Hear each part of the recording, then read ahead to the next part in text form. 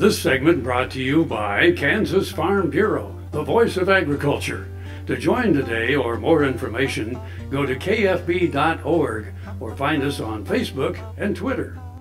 And we're back again. And we're here on Thanksgiving Eve, so I guess we'll all be going home to peel potatoes and thaw turkeys and, you know, all those wonderful Thanksgiving traditions that we have. You know, the Norman Rockwell. Yeah, that's what our how about you, Frank? That's what our Thanksgiving looks like. How about you? Yeah. Well, our Thanksgivings now, since we're getting older and our children are getting older, I mean, we still do the turkey. Mm-hmm. I mean, we'll do the turkey, and then they do everything else, and then we gather and stuff ourselves. When her husband died suddenly in 1822, Sarah Josepha Hale found herself and her 5 children in dire need of a steady income. Friends backed the anonymous publication of a collection of her poetry, and she began to submit stories and poems to literary magazines. Sarah quickly gained the attention and respect of editors of the leading periodicals. Though a prolific writer, she is most remembered for Mary Had a Little Lamb. Asked by a Boston publishing firm to edit the first American magazine written for women, Sarah moved her family from New Hampshire to Boston in 1828. She applied scrupulous editorial standards to the ladies' magazine, accepting only original material and soliciting female writers. When Louis Godey purchased the magazine, she became the editor of Godey's Ladies' Book.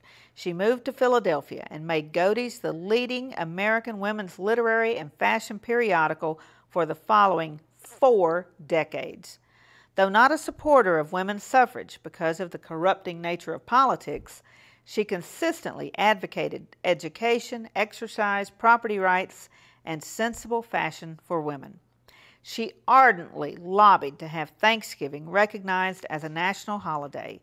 It had been regularly celebrated by different parts of the country, but not uniformly.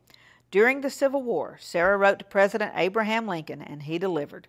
In October 1863, Lincoln declared, "I do therefore invite my fellow citizens in every part of the United States, and also those who are at sea and those who are sojourning in foreign lands, to set apart and observe the last Thursday of November next as a day of thanksgiving, and praise to our beneficent Father who dwelleth in the heavens."